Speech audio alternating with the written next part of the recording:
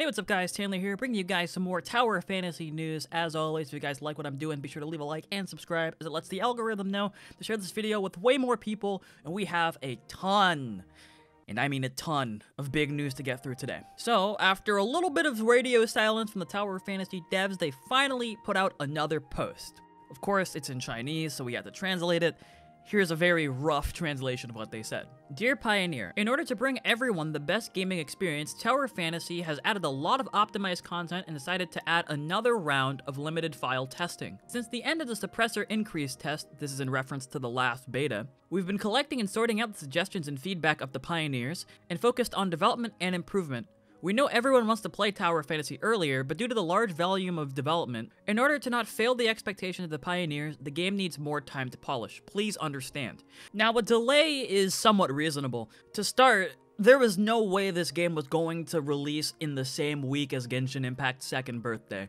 I don't think that was at all a smart decision, and even if it is just to polish the game some more, or if it is just to avoid Genshin Impact to get more eyes, it is a very good decision to delay the game, even if by a month.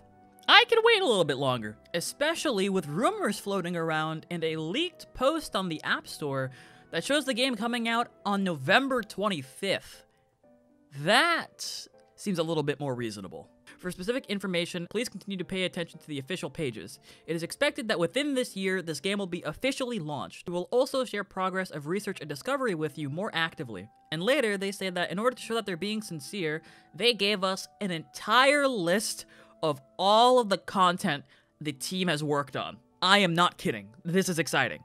So we're gonna go through each of these, have a bit of a talk about them, and see what the devs have been up to.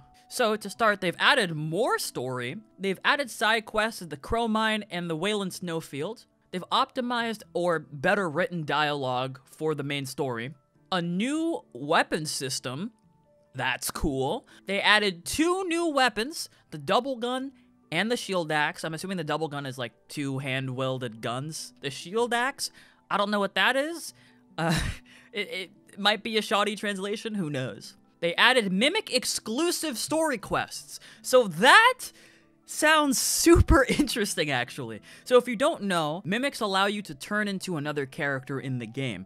So if you have an SSR Mimic of XYZ character, you can turn into that character and play as them.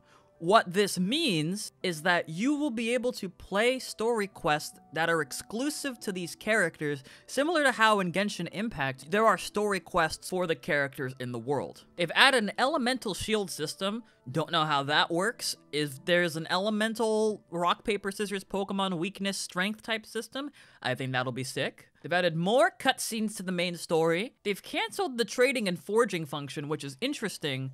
So, I don't know how that's gonna play out. Maybe they just didn't want to work on a trading system in-game. Maybe there will be one eventually. They have increased performance, optimized scene modeling, optimized character modeling, mobile image quality and performance has improved as well. They've optimized the UI, they've optimized Mimic characters, optimized open world special effects. They've pretty much optimized everything. I can't go through this entire list because it's literally just, it's just them cleaning the game up. Trust me, they've cleaned it. They've actually changed the SSR weapon icon to enhance expressiveness, so I guess it's to help distinguish the weapons a little more differently. They've added a buff and debuff icon with a special distinction. And that's about it for the first image. Yep, that's right, there's multiple. You didn't think it would end this quickly, right? Next up, they're gonna talk about combat a little more. They've optimized the combat feeling and actions. They've optimized the sound quality, so they're holding true to their promise in the previous update I made. They've added 4 new skills for bosses, which is interesting. And they've increased new enemy types to enrich the combat experience. They have adjusted the passives of each weapon to, quote, enhance the relevance of each weapon. So I guess it'll help make weapons distinguishable and not make one weapon inherently better than the other. Flying monsters can still be shot down and hit from the ground. When using skills, falling from a height no longer deducts health, so you don't get fall damage if you use a skill in midair. And if a skill is interrupted, the cooldown will be shorter. They've also increased and optimized target lock-on onto smaller targets, which can be helpful when you're running into small monsters. They've optimized the retrieval function. I'm assuming this means that you can send a character out to go retrieve stuff for you. They've replaced sign-in rewards. That's interesting. Pioneer notes are reduced in difficulty and task goals are optimized. I'm assuming this means that the quest notes are shorter and the task goals are a little more clear-cut. They've optimized the interface, again. They've optimized the camera system. The main interface is fully functional, so everything works. They've added a weapon grouping function, so now you can sort by certain weapons. They've added the option to add a mobile phone number to bind event rewards. I don't know what that means, but that's a good sign because it makes it sound like we don't actually need a phone number to get in the game. I don't know. Add achievements related to the Peak League. I'm assuming this is in reference to the PvP, so they're going to be adding achievements if you reach the highest league in PvP. So that's cool. Pioneer notes are unlocked according to the player level. I would imagine that this just means quests are level locked. Added the function of convening guild members. That's interesting, because this means that you can bring all of your guild members in one place. I don't know if this means you can just TP them somewhere, or if you can just, I don't know, but the idea of number one, there are guilds in the game, confirmed 100%, great. And number two, that you can bring them all somewhere, that's pretty interesting. Maybe it has to do with the Dreamland. If you don't know what the Dreamland is, it's the home housing system for players. Does that have to do with it, or is this just some other sequence in the game?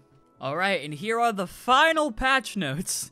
They've added large-scale puzzle-solving gameplay in the open world. They've added 4 medium-sized puzzle-solving games. They've optimized the background music performance, and they re-recorded the music as part of this process. They've optimized the AI of the wild animals, and they've adjusted their attack and line of sight. 4 World Gravity Ball gameplay optimization. I have no clue what that means.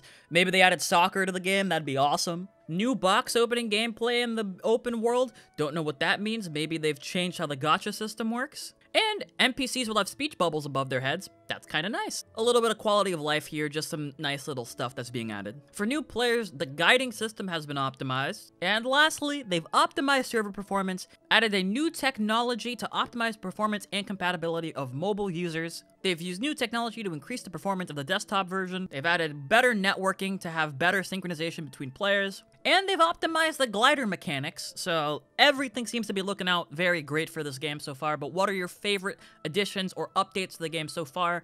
Everything looks promising. A slight delay is alright, but as things stand, it's not that bad. It's only an extra month, and I think that the developers definitely need this time to polish and clean up the game. If they were able to make this much progress after a beta that ended literally a month ago, imagine how much more they could make in another month. So I'm going to leave you guys with that. Tell me guys what you think in the comment section down below. I'd be sure to read and respond. That's going to be it for today's video, everyone. Thank you guys so much for watching, and I am out. See ya.